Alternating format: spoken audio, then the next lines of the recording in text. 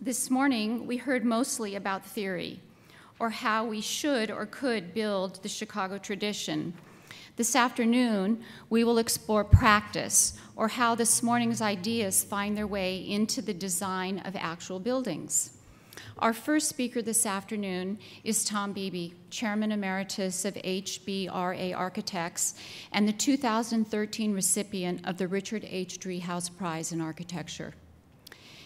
Over 39 years, during many of which he served as the firm's director of design, Tom oversaw design for a wide range of public and private buildings, including the Harold Washington Library Center, the Rice Building at the Art Institute of Chicago, and the Harris Theater, all in Chicago. Tom served as Dean of the Illinois Institute of Technology from 1980 to 1985, and of the Yale School of Architecture from 1985 to 1991. His firm's buildings reflect a conviction that the city's public architecture especially should engage its history in a way every Chicagoan can recognize. These buildings are as varied as that history, and for this reason, perhaps, they do not fit easily into any one stylistic category. Nevertheless, altogether, these buildings could only be in Chicago. Today, I hope we'll hear just how this is done.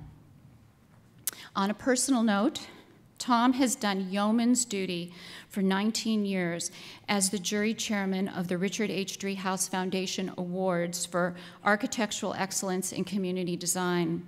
It's a big job, and I can tell you from firsthand experience that each year, after a long, long day of site visits of up to 10 buildings, no one leaves the jury bus until there's a vote. Please help me welcome Tom Beeby. Thank you, Kim. Thank you for asking me to be here. It's old history, I guess. What I thought I'd do is go through the process of the Harold Washington Library competition, and as Kim outlined it, we were interested in making it a Chicago building, and we felt that it was important that it would be legible to people in Chicago, not just architects or art historians, and we consciously sort of drove the design in that direction. See if I can get set up here to start. As you may have gathered from seeing the same slides over and over again, I anticipating that might happen. There was an amazing show at the Arts Club at one point where a photographer took parts of the photographs of the Richardson Marshall Field warehouse store, and he blew them up, and they became sort of art objects in themselves, because there's actually only 2 photographs, as far as I can tell, of that building that were ever taken. And it became this amazing sort of icon of Chicago building. And it was torn down after 45 years. Very few people ever saw it. There's very little photographic record of it. So I was going to, out of this kind of shadowy past, I thought I would try to reconstruct what I think happened. What I'm trying to do here is to explain the process that we used in order to try to make this building that was going to be based on Chicago. And I'll explain to you the analysis of our analysis of what Chicago architecture was, and then an explanation of what we did. Architectural history in Chicago always begins with an apocalyptic disaster of the fire of 1871. This event turned out to be a blessing in disguise, for it attracted a highly motivated group of talented professionals to this provincial city in pursuit of both fame and fortune. Following rapid accumulation of vast financial resources, there began a period of furious construction over the next 100 years. Architects here managed to capitalize on the appearance of innovative technical systems and processes that created the possibility for new building types and artistic expressions that were varied in nature but adhered to the discipline of carefully considered core beliefs based on the ethos of Chicago. A summary of governing principles that define this architectural competency would include the following characteristics. I speak of competency here as in a very kind of basic way. If you're an architect in Chicago and you're building a building, it's part of a competitive marketplace. You actually have to have mastered the problem at hand in a convincing enough way that someone might hire you. So Chicago, in the end, is kind of a bottom-line place, and people have complained about its lack of theoretical grounding over the years, but in the end, it has its own kind of theory, which you can sort of glean from this. Let me go back. The buildings must be rational in the sense that they respond to their intended patterns of use in as economical a fashion as possible. This means that the efficient use of materials is required, accompanied by rapid construction in order to cut their costs in the field. The street facades are architectural, whereas the alley elevations are utilitarian. These are drawings of the Marshall Field Warehouse by Richardson, and you can see here it's a very kind of basic building. It's a loft building. It has a grid system that runs through. The outside, it's a bearing wall, which is a heavy masonry wall. This is not an innovative structure in any way. It's like many mill and industrial buildings in the United States at the time. It has firewalls that separate into 3 sections. Obviously, after the fire, people were a little more careful about spreading fires. The rear elevation, which is rarely seen, I just ran across this drawing fairly recently. You can see there's a courtyard in the back. And the back elevation has increased amount of glass that occurs in the central area, and which lights the center of the building up and the service areas of the building. So you already have here, there's an implicit demonstration of the street facades were what mattered. The buildings that faced, the facades that faced the street were heavy stone, rusticated stone. The alley facade, that wrapped around the corner, and the alley facade in the middle became a service court, which actually had a glass roof over it, which is quite interesting. And the structure inside is a very small grid. I think it's around 14-foot grid of a changing structure, which is interesting too. This building is fireproofed up to the 3rd floor. So it has cast iron columns that exist on the lower 3 levels. It switches to mill construction, which is heavy timber above that. So you have this kind of hybrid situation of a structure that's based entirely on economy, because obviously the cast iron is for fire protection for the public. It was retail space, and the construction above that was wood. You can see the interest of Richardson. He's developed this very kind of simple plan with a centered entrance and stair. There's no projecting entrance feature at all, and the facades run around the corner in a symmetrical way, which is all very classical. You then have the columns which don't align with the windows. You'll notice here there's a basic kind of air here that Richardson didn't quite get it, where across the bottom facade you can see the columns are aligned with the mullions or the piers. As they go up the side streets, there's no alignment. Because it's a bearing wall, they can bear anywhere. But there's none of the kind of mathematical clarity that occurs in later Chicago buildings. The inside of the building contains industrialized elements that are embraced for the reasons I described above, and the use of manufactured components requires repetition of both elements as well as procedures producing a regular structure of generalized detail. This is essentially a loft building. Much of Chicago was built of loft buildings. Office buildings were adapted from loft buildings.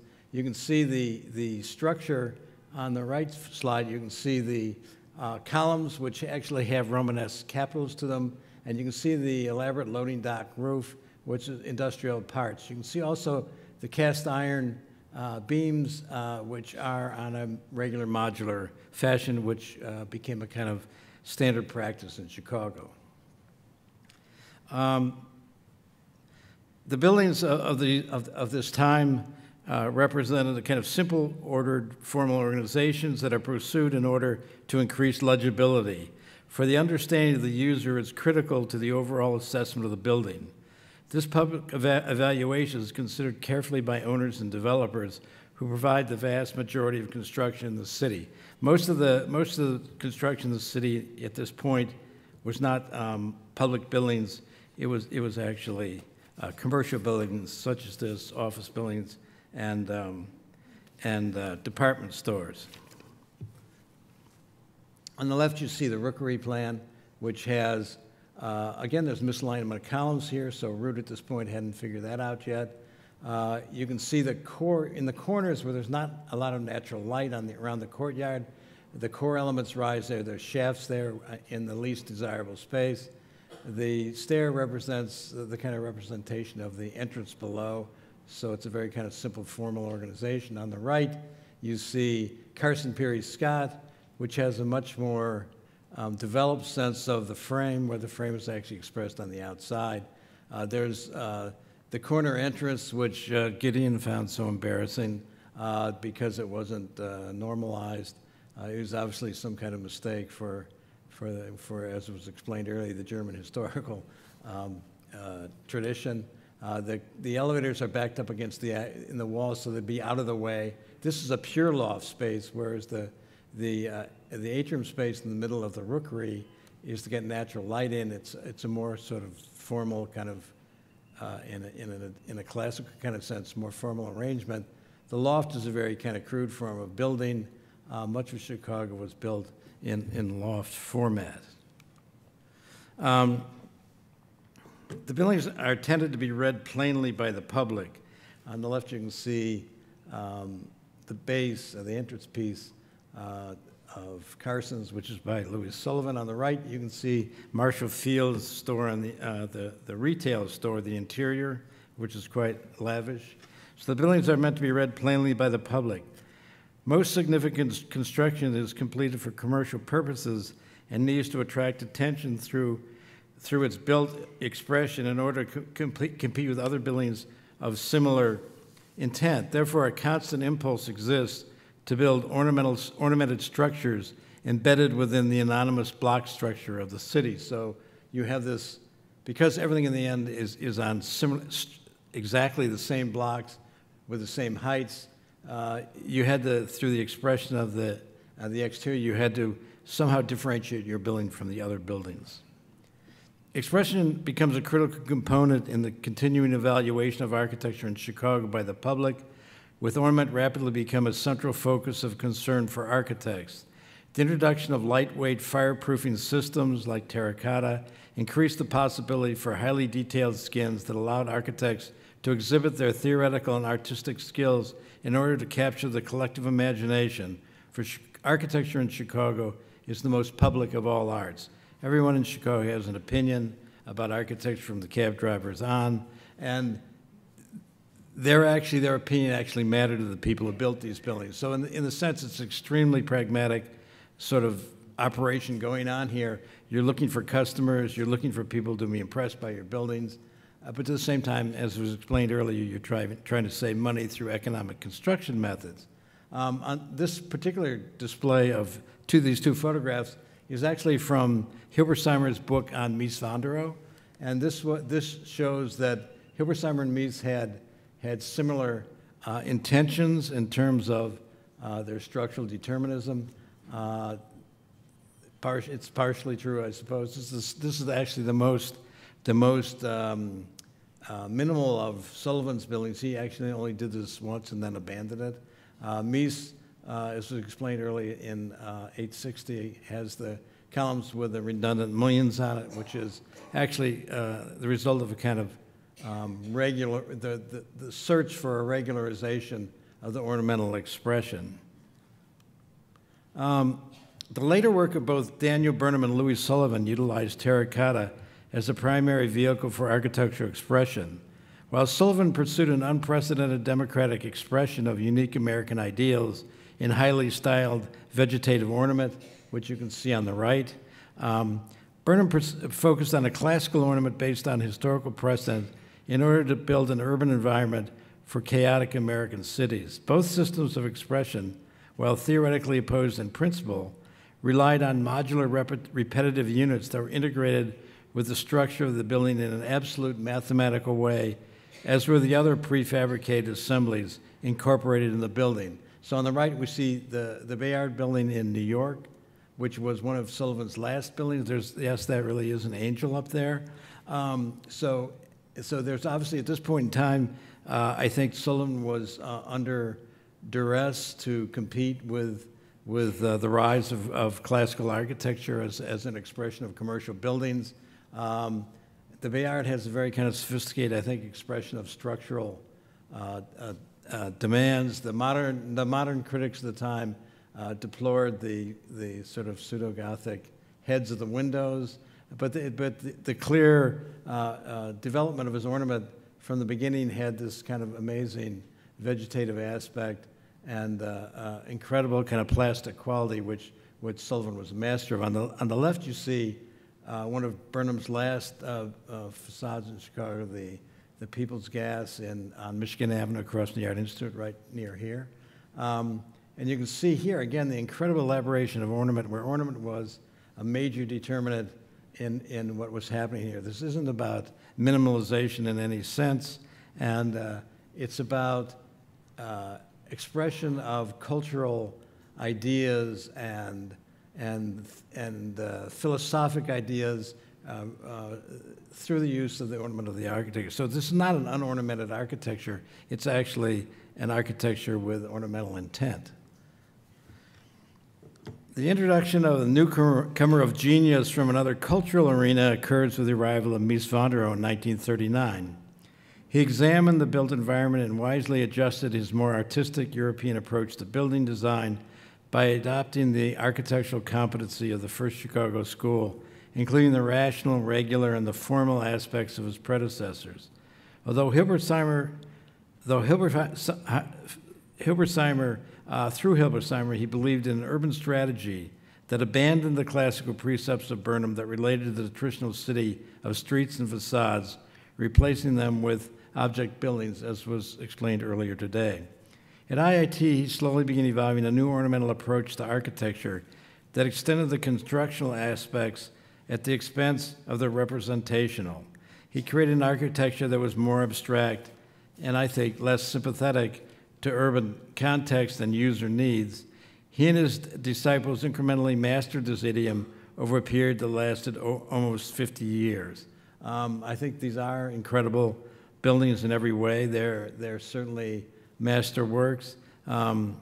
My personal assessment of Chicago architecture at the time of the library competition in 1988 was that the Miesian phase of the Chicago School of Architecture had closed, ending with these two urban masterpieces, the Federal Center by Mies van der Rohe on the left, that shows the courthouse building, and the Civic Center by Jack Bronson of C.F. Murphy.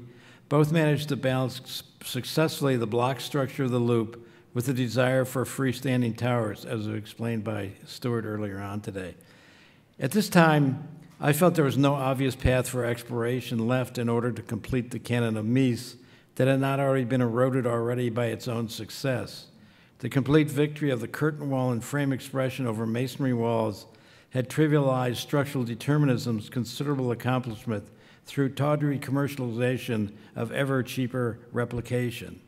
The thrust of advanced practitioners educated by Mies could only imagine that technological advancement through longer spans or taller structures would lead to further artistic achievement during the 1970s and the 1980s. As the Chicago public contemplated the loss of its urban heritage through thoughtless demolition of truly significant buildings, and witnessed the brutal impact of gigantic speculative structures overwhelming their city, the unqualified support and really interest of the public for architecture died and was replaced by a suspicion that architecture represented self-serving forces in the city that were neither humane nor ethical. I was drawn to the Chicago literature of the late 19th century. In The Cliff Dwellers by Henry Blake Fuller, he offers the vision of the loop as a dense acropolis on a vast plain formed by the furious activity of commerce that carves down a gridded landscape of canyons that become deeper each year through ceaseless activity. The walls of the canyon are stone, an ancient mountain range bearing witness to their formation over centuries. These walls are both dark and dense. Another contemporary observer noted the portals of the basements usually arched as if crushed beneath the weight of the mountain which they support, look like dens of a primitive race, continually receiving and pouring forth a stream of people. I wish to recover this lost city of lithic solidity and powerful form that was evaporating into shimmering reflective curtain walls. I wish to return to the origins of the first Chicago school, to an architecture that had absorbed the forms of the past in a creative and articulate manner. The work of Sohn, Schinkel, and Labrousse particularly interested me, beginning with the ideas of Labrousse who opposing the strict historicism of the French Academy and slavish adherence to the orders, reintroduced arcuated walls and legible forms of ornament that were based on intentional historical precedent from more than one source.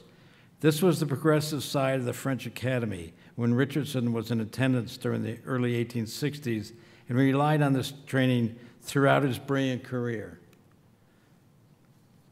Richardson's design of the facade of the Marshall Field warehouse store of 1885, you can see the building is on the lower street, on the center, on the left side of the central street running back. That's a representation of Chicago at the time of the building. This design shows a clear relation to Roman aqueducts, which you can see on the right, with their monumental scale and rusticated stonework, such as the one in Segovia, Spain, illustrating the photograph once owned by Richardson. This is actually in the collections of Harvard University. The building also resembles the early Renaissance palazzos in Florence, such as the Palazzo Strozzi of 1489. The use of rusticated stone by Florentine merchant princes attempted to add the authenticity of antiquity to their existence.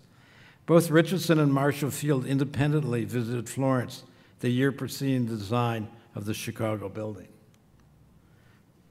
Richardson designed the Ames Monument in 1879 at a remote site in Beaufort, Idaho, marking the highest elevation of the transcontinental rail line.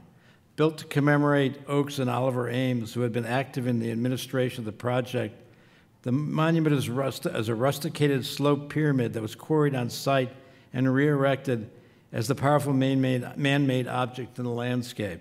It's kind of an amazing idea to take this natural formation and quarry it and reconstruct it as a geometric object. The potency of the form found in the Ames Monument was not lost on Sullivan, who in 1887 designed the Ryerson tomb in the form of two intersecting pyramidical forms constructed of monolithic polished black granite. Finally, at the time, I was moved by the final images shown here on the right-hand side, illustrating intense monumental forms which are drawn from the collection of Sir John Soane's house that depict small Roman cinerary urns to honor one's ancestors. Given a special place in the home, these tiny, highly ornamented objects of reverence display a sculptural power seldom found in actual monumental construction. These are my thoughts at the time of the library competition, and they served as the inspiration for our competition design. Since the work was done by a large group in our office in a short period of time, I felt there was a need for an abandonment of Miesian abstraction for a return to representational architecture based on precedent. I present this redirection here as rules of competency for our team that it needed in order to proceed.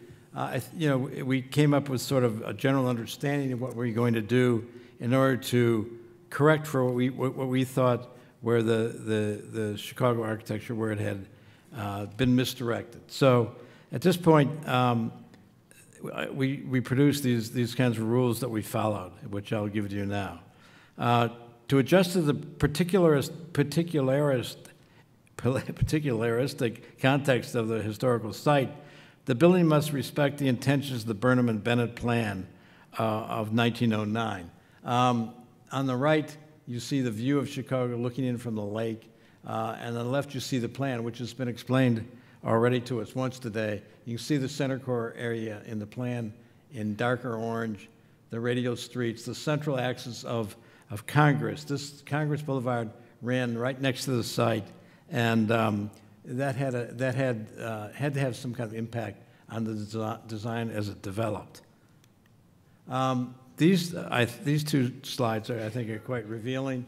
You can see the main plaza in front of the rather large and overly demonstrative City Hall, which Burnham designed. He obviously was very interested in getting this commission at one point.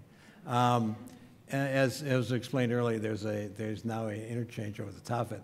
But I was particularly interested in the buildings that sat in front of it, because although they create a square and they have a large plaza for the City Hall, the buildings in front of it on each side, the flanking sort of gate pieces, are also public buildings, and they're engaged in the grid itself. The slide at the bottom shows you the city sort of schematic idea of what Burnham was after, which is a kind of generalized height. All the buildings are going to be the same height that are commercial.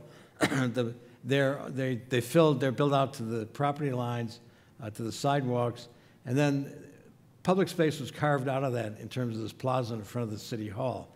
The two public buildings in front are embedded in the grid, partially embedded in the grid. So this seemed to be a kind of precedent of what you could do in our site, since this street, when you extend it further towards the lake, became the boundary of the library site. So at this point, we decided that we'd go back and sort of go back to the origins again and check let me see what you got here. Well, these actually, what we're showing here is the idea of the library as a type. And we felt that to be legible to the public, the architectural expression of the building will reflect its symbolic importance within the city. It will be both monumental and it will look like a library. So this is a kind of sequence that shows the Bibliothèque Sainte-Geneviève in Paris, which was a sort of model of what classical building might be, that Le Proust took great liberties with classicism in this building. He provided a wall along the outside that had the names of the collection, the authors of the collection inside. He has these arched openings without clear orders, although there are the apologists for the development of modern architecture in Europe were interested in the use of his pilasters in the upper level, which represented buttresses which supported the metal cast iron structure inside it. So it had a kind of endorsement from those who are interested in structural determinism, as well as those who are interested in classicism. It has elements like garlands that occur above the first floor, which are sort of out of context in terms of most classical architects that are quite effective here, I think. And out of that, you have buildings that sort of following suit shortly thereafter. In this country, you have McKim, Mead and White's Boston Public Library on the right. On the left, you had the Chicago Public Library by Rutan Coolidge, and you had this, which is Richardson's successor firm, one of their first classical buildings. And on the right, you have the Newberry Library, which was built about the same time. So there's kind of within the memory of the public, the last two, these slides are libraries that people would be familiar with and would understand as a library. As in all Chicago buildings, these are actually our competition drawings now. As in all Chicago public buildings, the syntax used for planning the library for the purpose of clarity should follow the principles and methodology of classical design regarding regularity, symmetry, axiality, hierarchy, schema, and formal consistency, but will not exclude typologies familiar in Chicago that are found in commercial structures such as loft buildings and department stores. So what we wanted to do was, you can see the library is the center orange building. The Congress is passing by in front. We landscaped that in a kind of elaborate way, made sort of a semi-plaza there to make it almost like it's slightly free of the wall of the city. We put extra landscaping, a central feature in State Street in front of the library, which is similar to Burnham's treatment of the public buildings that occurred around the classical City Hall. We built out, there was actually the yellow lot above the orange site was also part of the competition property, and we built that out as a sort of quarter block developer building with a central light court in the center of it. And the idea always was to, by increasing what we were interested in, we thought by increasing the scale, we could get it to read not as a commercial building. That was actually explained earlier this morning, too. The idea of the City Hall in Chicago has an enormous order in an attempt to differentiate it from the commercial blocks that surround it. So you can see on the right the presence of the library on Congress Boulevard, the landscape that occurred there. We actually refaced the end of the Manhattan block and put a bridge across in order to create a space off the end of the library.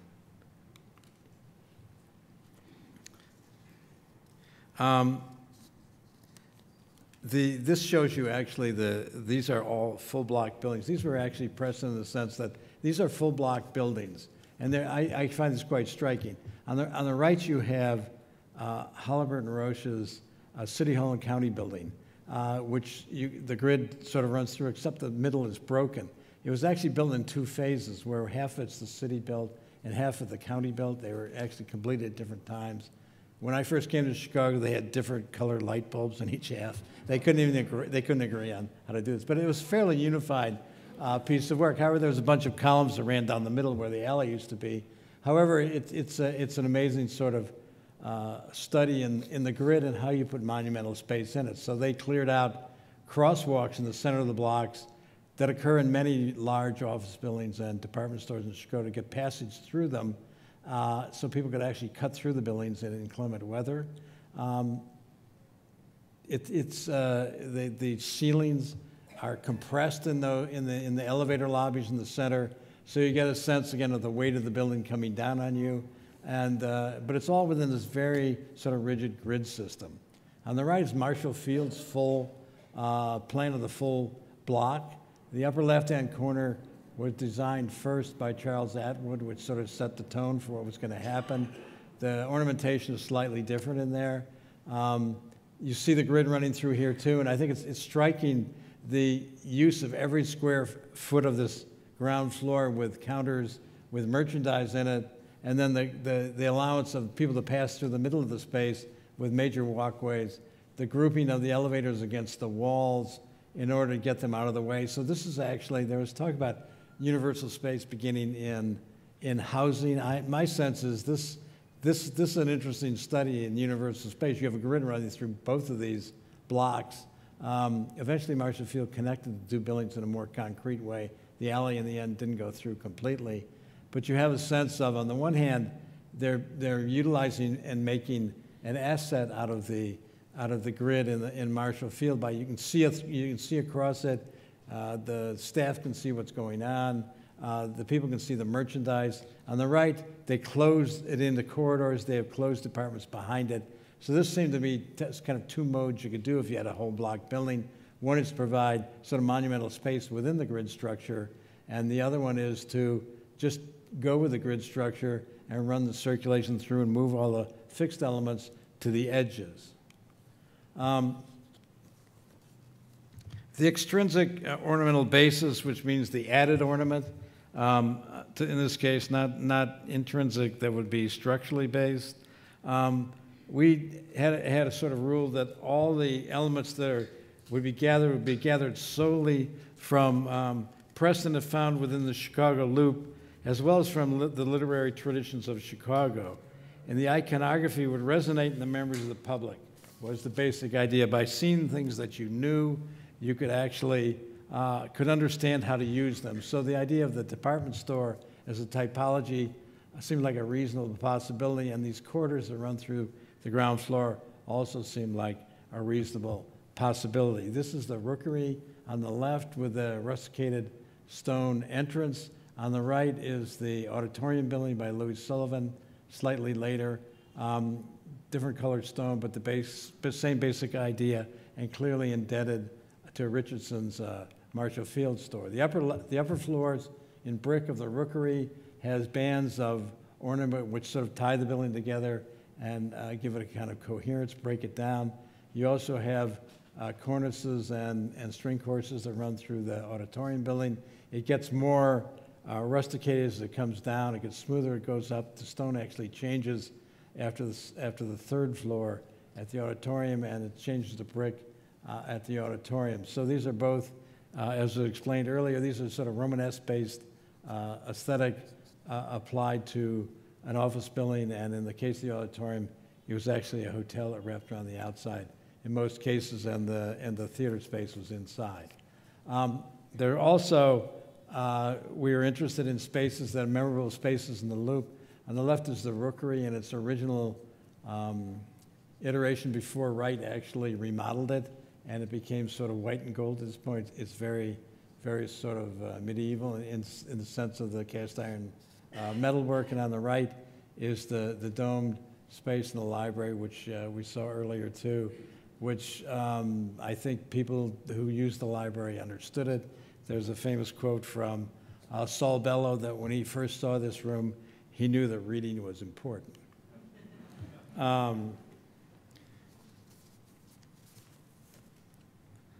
So the final sort of phase of our rules we developed was that we were interested in not only reflecting the sort of contextualizing ornament that existed in Chicago, but also we were interested in the ornament as a conveyor of symbolic meaning.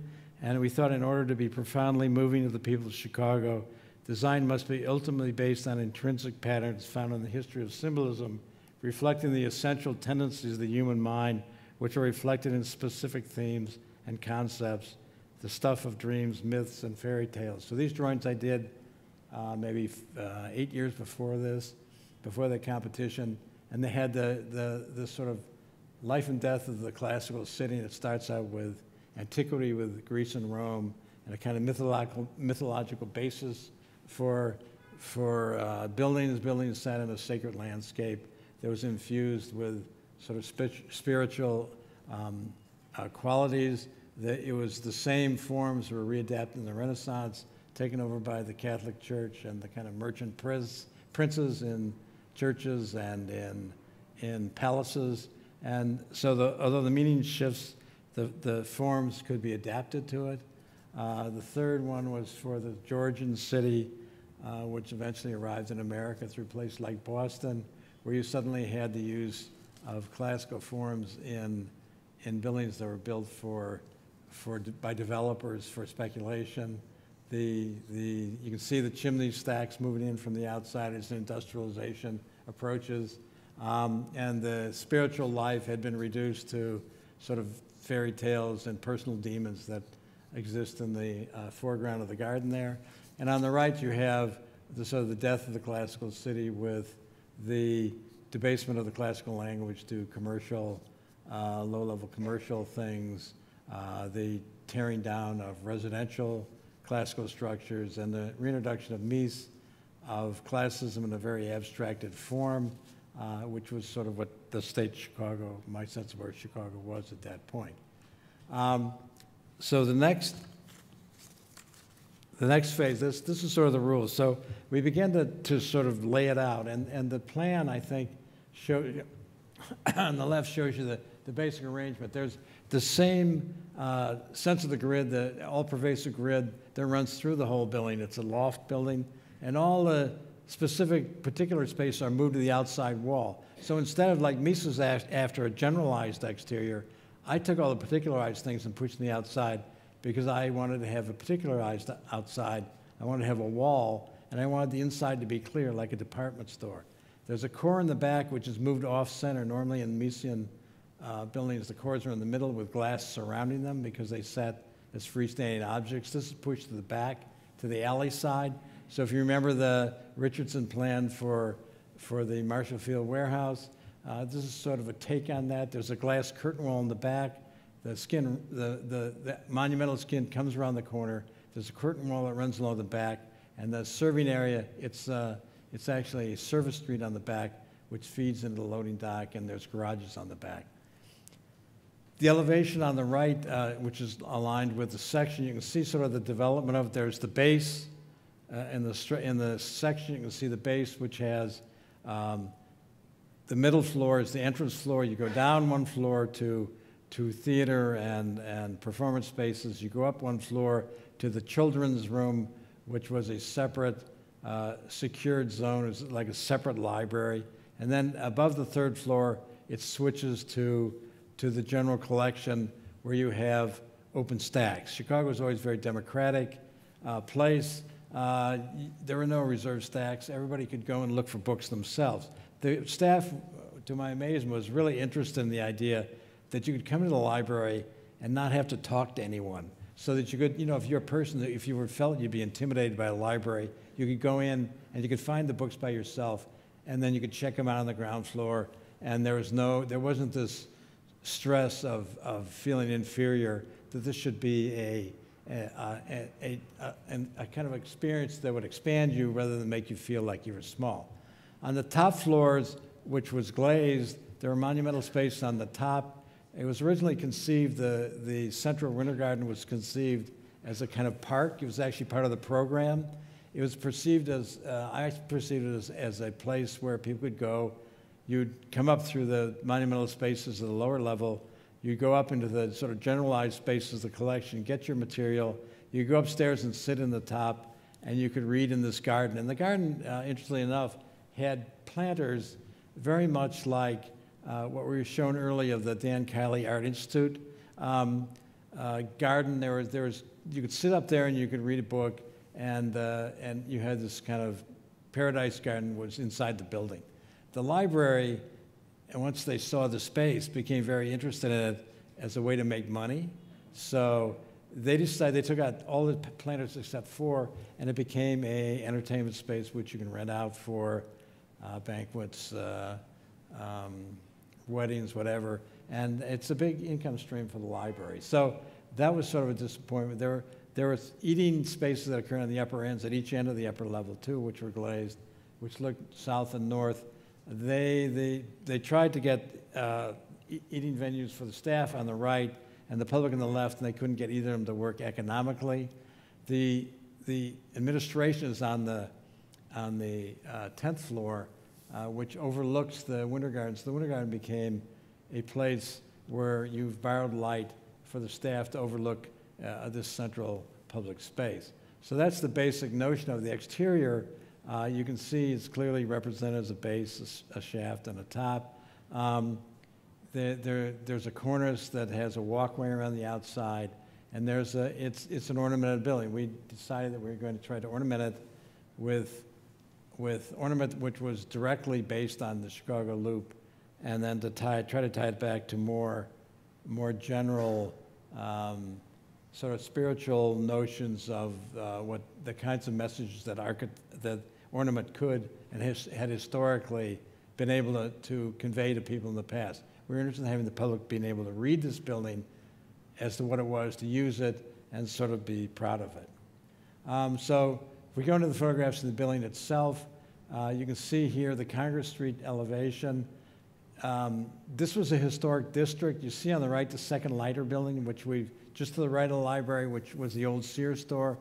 That is iconic landmark building, the Manhattan blocks behind it. There's a whole series of department stores that ran down State Street.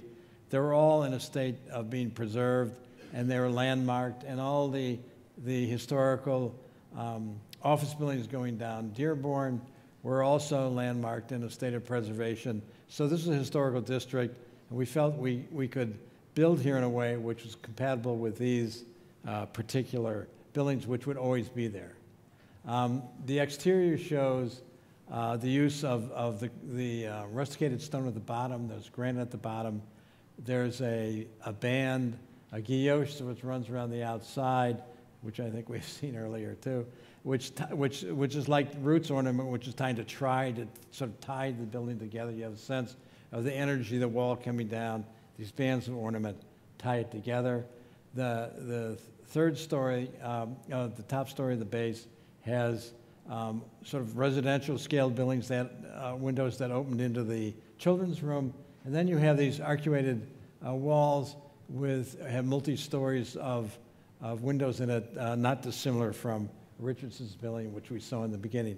There's a cornice above that allows you to walk around the building for maintenance.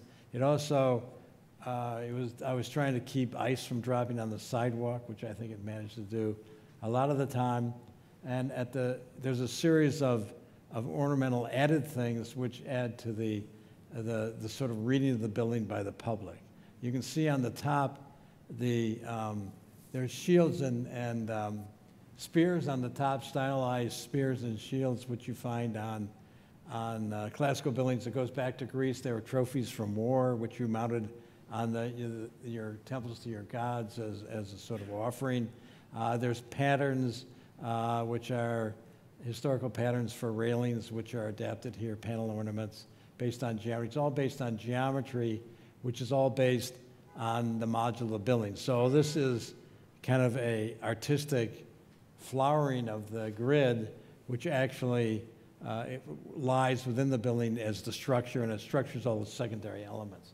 The Windy City figure at the top is a face sort of blowing air out, is a kind of folk notion of Chicago. There's garlands that occur between that, which give a horizontal emphasis and give you a sense of elevation to the wall. It's not dissimilar from the position of the angels we saw in the Sullivan building, which have this sense that they're holding the building up. So it's not structural determinism, it's sort of anthropomorphism or something. It's attempting to empathize with the forces that work in the face of the wall. You can see here again the garlands and the Windy City figures. You can see the owls, they're guardian figures on the top, which are protecting the building from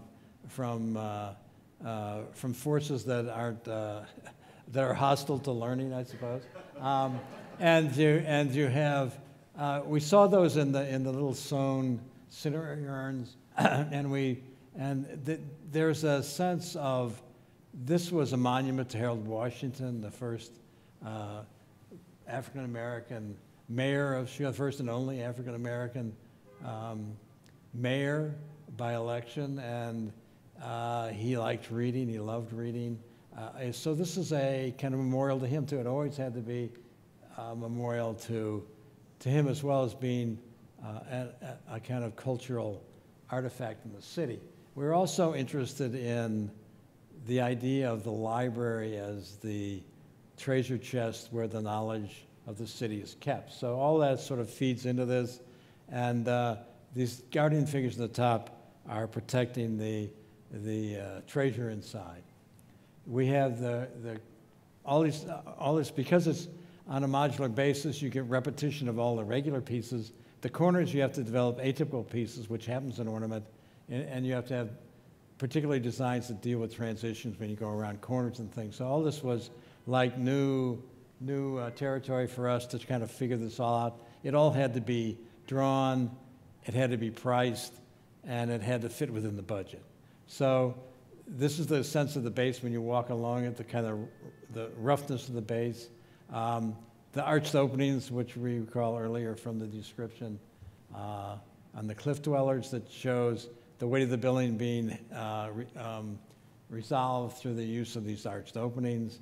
At a closer detail at the bottom, there's Ceres, the goddess of grain. In our representation, she's at the bottom of these strips. We took the smaller scale windows and ran ornament between them in a way to make them into simpler geometric elements on the facade instead of a lot of punched openings.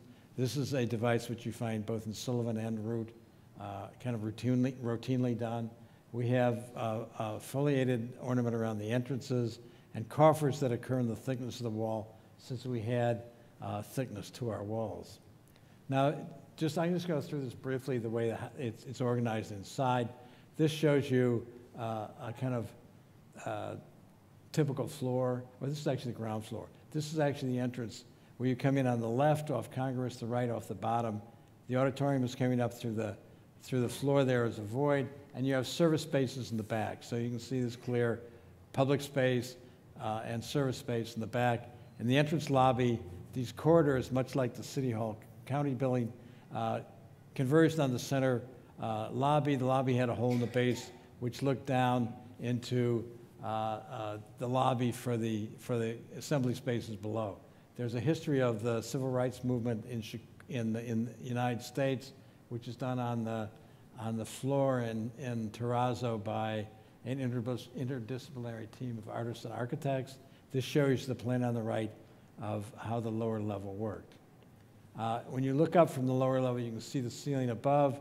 The coffering is classical and neoclassical in its origin. The exact ornament of the coffers are from that's actually Greek. It's from the Propylaean ceiling, and when you come onto the Acropolis in Athens, and you can see get a sense of the ornamentation that occurs in the auditorium in the basement. When you go up to the second floor, there was supposed to be a connection to the L on the second floor on the right, which was never built. The city decided not to do that. We have the children's room on the left, and then you have service elements that occur on the top of the plan. And you get a sense of the children's room, which was designed with smaller furniture and all those things. There's also 1% for art in here that was used to kind of adorn the children's area. The escalators, we decided to use escalators to get around because I felt that the department stores were something that people understood, and they understood how to use escalators. So this is looking down to the main entrance. You come in and you go back up on the escalators to arrive on the third floor. The third floor is where all the checkout desks are. And at this point, the circulation changes from the front to the back. So every time there's a change in section, which indicates a change in function, the circulation system changes also. This shows you the catalog areas that occur on that floor, where indices are there, the checkouts there, the newspapers are there. This is a general sort of gathering space. You move up to a typical floor. We're back to the plan of the typical floor. There's reading rooms across the lower wall. There's two-story group study rooms, and there's single-story study rooms with carrels. So this is an attempt to have the kind of amenity of a kind of university library where you have different kinds of reading rooms for various kinds of study. And you can see a typical arrangement of the cross-axial circulation. The escalators are now in the middle of the building where they move through the center section. And you have circulation along the outside wall that allows access to the reading rooms and also is sort of a self-policing thing. There's a lot of concern by the library about crime in the reading rooms, which by moving the circulation to a position where people are always going by there doesn't seem to have been ever any kind of problem there. The stairs are on the ends, again, to fill out the kind of poche of the outside walls. The technical systems follow the same kind of notions. There's underfloor duct system that feeds electronic devices. It's heavier at the back where the technical areas are. On the right, you can see the red areas where the technical spaces are. The stacks are towards the south, towards the reading rooms, and each floor is different. So the configuration is entirely modular, flexible system like a Miesian building. You can reconfigure it. Actually, after we won the competition, we had to reconfigure it all completely because they changed their mind in the process between the time the program was written and the time to build the building. So we designed it once for the competition, redesigned it again on the same system, reconfigured all the floors, and it was actually no problem. You can see the service desks occur in the gray areas in the middle there. They actually are facing the elevators where people moving through the building can talk to the staff can see them, and you see kind of a special room in the middle of all that, which has the little cross-shaped room. It's actually Chicago Authors Room, so you could actually introduce figural elements in there for symbolic space that occur within it. But you can see the general pattern of how the floor is laid out. The Chicago Authors room is on the left. We had reading within the stacks, which was, we want to have a variety of reading kind of spaces. That was next to the escalators. There are reading rooms. That was actually old tables from the first library were reused in this building. And the escalators came down in front of the service desks, as you can see on the right. This is looking down that corridor into the study areas, the study carrels, the smaller study areas, and some of the larger ones on the right. This again is now at the top. We now arrive at the top in the attic story, at the sort of above the cornice. And this is the central winter garden looking actually to the east. And you can see that the windows of the staff areas, which borrow light from this space, but also gives a kind of built-in surveillance of it, which seems to have worked perfectly well. Finally, I don't know, how much time do I have? 1 minute, okay. Should I do this or not? I have a whole picture of trying to figure out how to fabricate ornament. I can do this rapidly. These are railings which are laser cut. These are built up aluminum railings which are then painted, and this is the garland, the interwoven garland at the top of the roof. This shows you the guilloche and how those pieces were. That shows you how we bid it. It was it had to go out and be bid. It was built, sort of bid all over the world by people, and a guy in Holland actually won it. And you had to do plaster pieces for the built-up things, and then they had to be made into molds to go into concrete. These are the cut granite columns at the base, which were the corners were cut off to give you a very sort of abbreviated capital and base. This is the curved with the new machinery for cutting with laser cutting stone. You can actually do curved things quite easily. These are modeling for the large figures now on the outside. It's always amazing how big these are. You don't register from the street how big these are. This is a series, the series figure, which is hand molded. It's made into a molding. That's Ray Caskey, the guy who's in charge of this, and one of his assistants on the right. These are the garlands. Shows you the attachment of the ornament to the wall that was behind well, there's a block wall that ran behind that. This is Kent Bloomer's backyard. We built a 3-inch. We built a 3-inch equals a foot model, and we changed it and redid it 100 times. This shows you which I think Kent did an amazing. These are the acroteria. The leaves were sliced, and then they were overlapped. So you got these amazing sort of tracery patterns that came through it. This is Ray Caskey working on the owls in the corner, the other owl, the big owl in the middle, which is cast aluminum. And this is the final product. So you have the ghost-like Richardson Marshall Field store on the left, the library on the right, and an experiment to try to make continuity between the past and the present. So that's my story.